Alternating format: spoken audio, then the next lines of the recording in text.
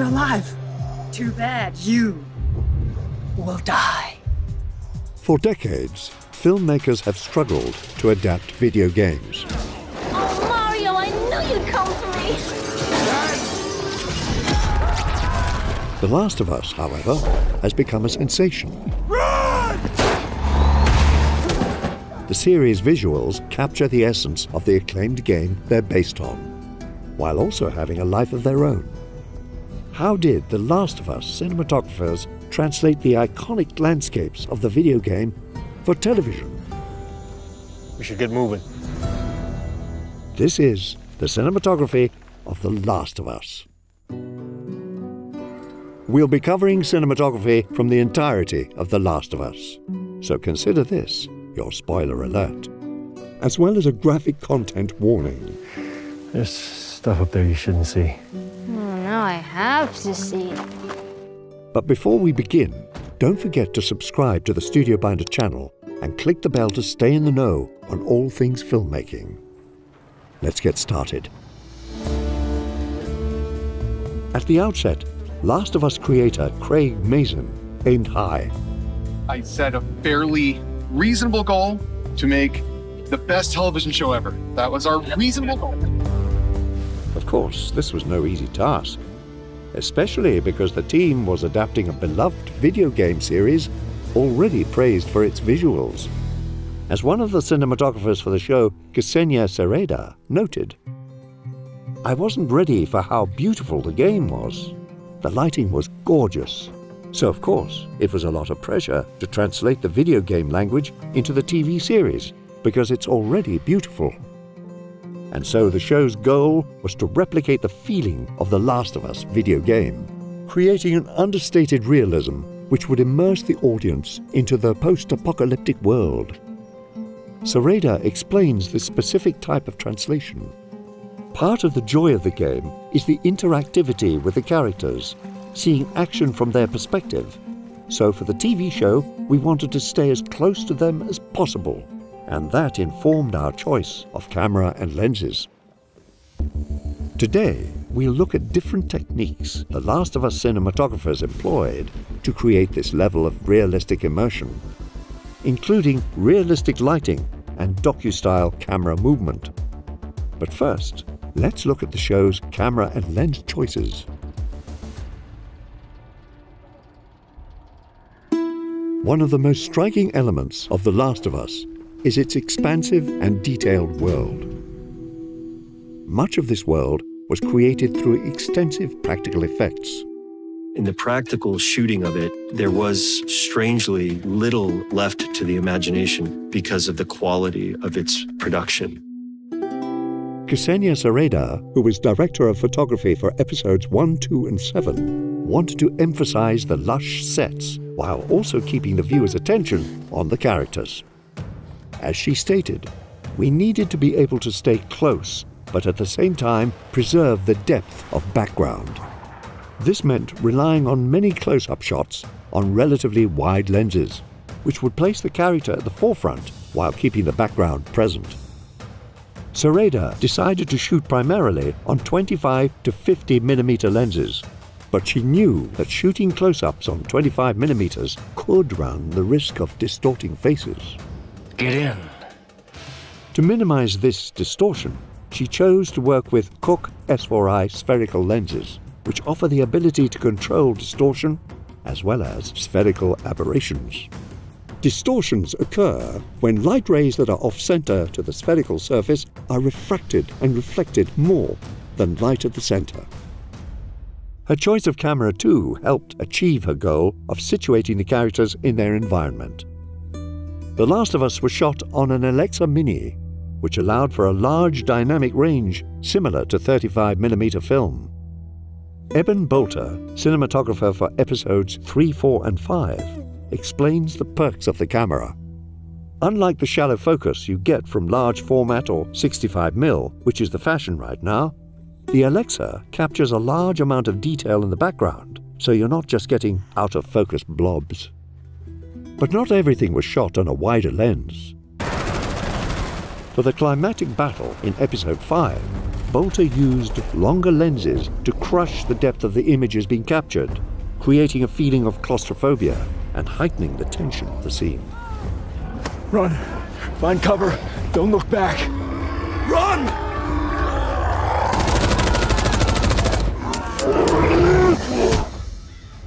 The lens and camera choices on The Last of Us allowed the cinematographers to subtly emulate the interactive feel of the video game, creating intimate portraits of characters while also clearly situating them in their environments.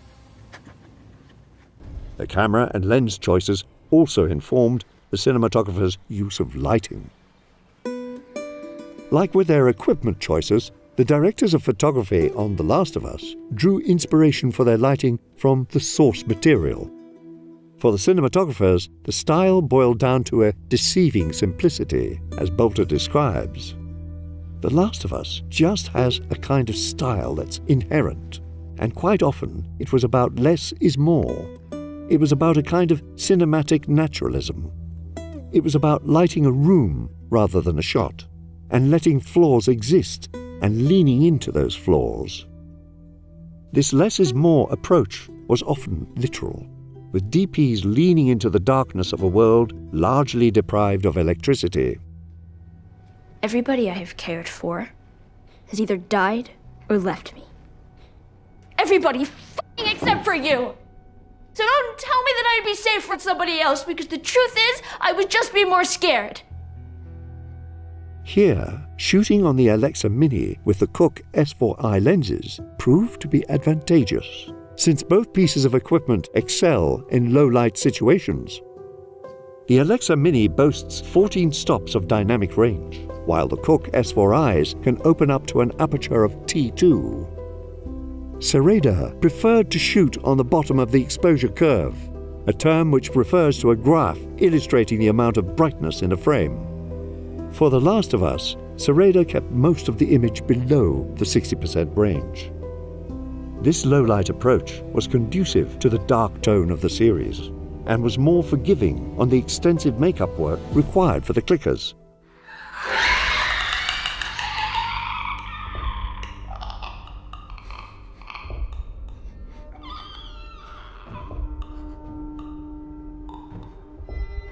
When lighting the monsters, Bolter drew inspiration from the sparse lighting on the xenomorph in Ridley Scott's Alien.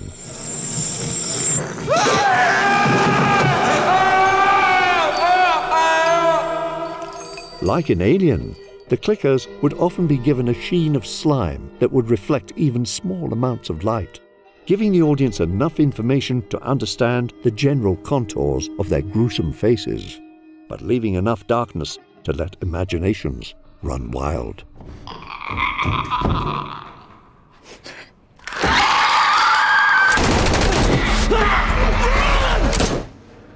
Scenes with little light, however, didn't necessarily mean little lighting setups.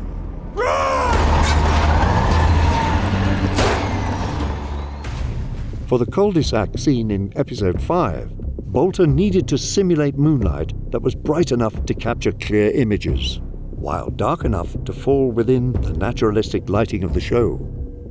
Because the crew was shooting in Calgary, which can have high winds and inclement weather, the team needed to build a durable rig. The answer was a net of lighting that the wind could blow through. The net comprised 400 6-foot bicolor LED tubes hoisted in grids onto 4 cranes.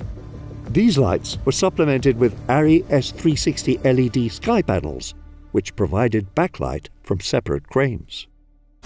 Later in the scene, fire gave Bolter another source of light. Much of the fire was done for real by the SFX team, which rigged gas fire pipes throughout the set. Because more fire would be added in post, Bolter added additional warm illumination from the LED tube nets, which he set to fire effect to act as a fill light.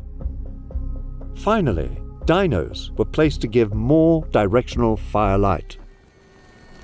It ends the way it ends. In the end, this elaborate setup was in service of the reality of the scene. with every source motivated by elements within the world.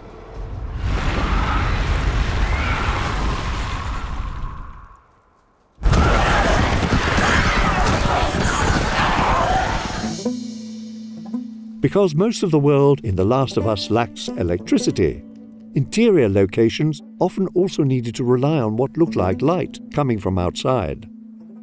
To lean into the naturalistic palette of the show, Bolter would usually try to do this for real. The little game really I had with myself was to try to not bring movie lights inside the set, to keep all of our lights outside the set walls. To pull this off, Bolter used what he calls skip lighting, a favorite technique of cinematographer Conrad Hall, which refers to bouncing light coming in through a window on bright props like tablecloths. This allows for a cinematographer to light actors with indirect soft light that feels true to the scene. This naturalistic approach to lighting grounds the unimaginable events of The Last of Us in reality. The show's camera work serves a similar purpose. From the outset, the Last of Us team knew they wanted a gritty aesthetic that would fit the mood of the series and put the story first. Are you okay? Yeah. You're not hurt, nothing? I don't think so. To achieve this, the cinematographers opted for a handheld look. Bolter explains. Handheld gives things a documentary-style grounding. When you suddenly put a camera on a stick, it feels like a bit more artifice, so we generally defaulted to handheld unless there was a good reason to do something differently. According to Bolter, about 80 to 90% of each episode utilized this handheld look. But in reality, much of the camera work was not actually handheld. Instead, the camera crew used a ZG, a piece of equipment which imitates the movement of a handheld camera, but which can be mounted on a Steadicam. The ZG allows for more control than a traditional handheld technique and removes shoulder mounts. It also makes things easier for the camera operator, removing the weight of a heavy camera rig. This Docustyle approach further inserts the audience into the world of The Last of Us, making each traumatic event feel more real and allowing for the focus to stay on the characters rather than the camera. Bolter notes, "We wanted the camera to sit back a little bit and be a bit more observational and react and be the audience and occasionally make mistakes." In episode 8, DP Nadim Carlson used the show's Docustyle approach to highlight the interiority of a character. There's no way out, Ellie. The doors are locked, and I have the keys. During the episode's climatic scene, Ellie is forced to resort to brutal violence. Carlson shot her from a low angle while she was lifted from the floor with a pillow in order to elevate Ellie both literally and emotionally. This also allowed fake blood to spray the camera lens, slightly distorting the light and color in the shot. In another context, imperfections on a lens might be considered a mistake, but here it visually encapsulates Ellie's rage. Said Carlson, "It looked so right for the scene, and it felt organic because it came from the simple and lo-fi way we shot it." The Docustyle aesthetic also allowed for freer camera movement, which Sereda fully utilized in this scene from episode 1. Instead of cutting from character to character, Sereda had the handheld camera whip pan, putting the audience in the character's perspective. Move! Move!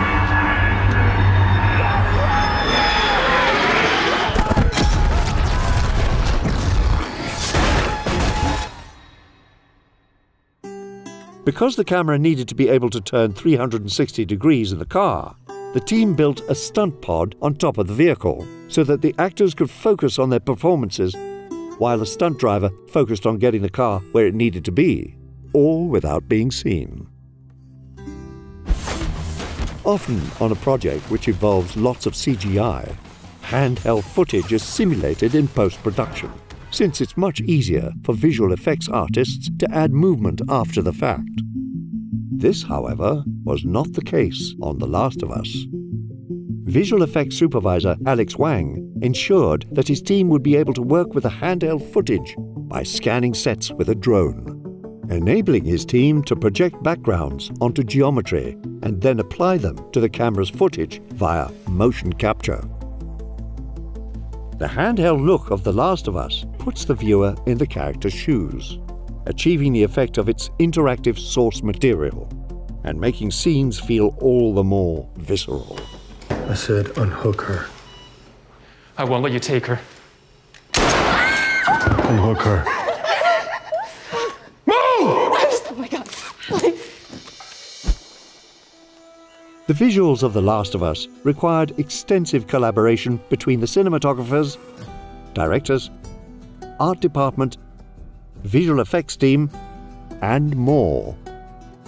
The cohesive look from episode to episode is a result of a singular vision: to tell a compelling story by doing justice to a beloved video game. A massive production with multiple DPs means extensive pre-production planning is a must. Kickstart the pre-production process for your next film, big or small, with StudioBinder's storyboard software. And remember to subscribe and click the bell to stay up to date on all our filmmaking videos. That's all for now, and stay away from weird-looking mushrooms. Any one of them could become capable of burrowing into our brains and taking control not of millions of us, but billions of us. Billions of puppets with poisoned minds, permanently fixed on one unifying goal.